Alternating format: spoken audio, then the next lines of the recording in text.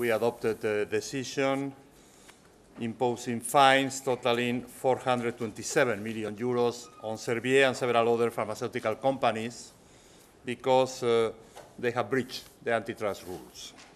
Our investigation has shown that Servier committed an abuse by pursuing an anti-competitive strategy to delay the entry into the market of cheaper generic versions of its drug perindopril.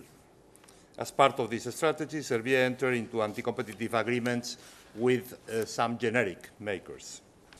This is a serious breach of our antitrust rules, and the companies have been sanctioned accordingly with total fines of 427 million euros, 330 million of which should be paid by Servier. These sanctions are proportionate to the infringement committed.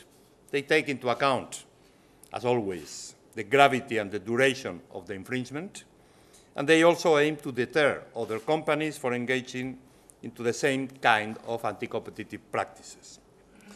Throughout this term, the Commission has fought the joint attempts by certain originator companies and their generic competitors to share rents instead of focusing on competing and innovating. In today's case, a company tried hard to unduly prolong its exclusivity, and it managed to do so not through innovation or the strength of its patents, but thanks to its deep pockets and in complicity with its generic rivals. Such behavior is prohibited. When companies break these rules, they will be pursued and penalized accordingly.